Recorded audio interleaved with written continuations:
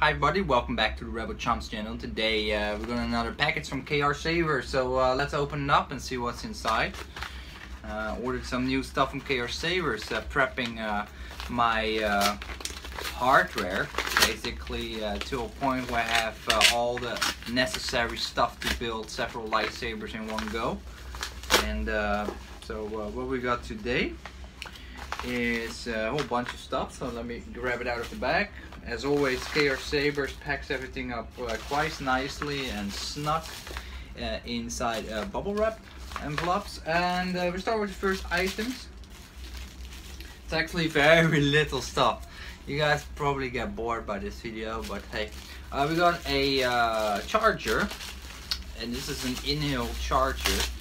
And the reason why I got an in-hill charger is the fact that I'm gonna build several lightsabers with in-hill recharge ports.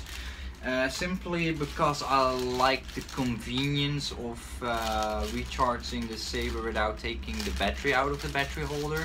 Because battery holders are a little bit finicky.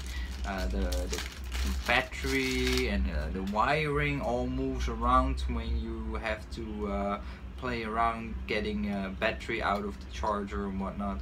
So I was just feeling that what Saberforce does with the in-hill recharge port on their Saberforce hilts is something I want to continue. I liked it a lot. Just the convenience of plugging in your saber into the wall charger and then charge it up, and then yeah, play with it once it's finished.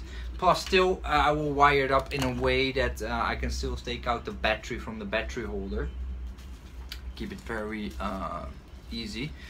Now this is another item that is Saber since recently started to supply these items, and these are resistors. Now you will think, why did you buy resistors? Because I needed a whole bunch of them, and I ordered several from him. So I got several 1 ohm and several in 1.5 ohm. So these for the red LED dies.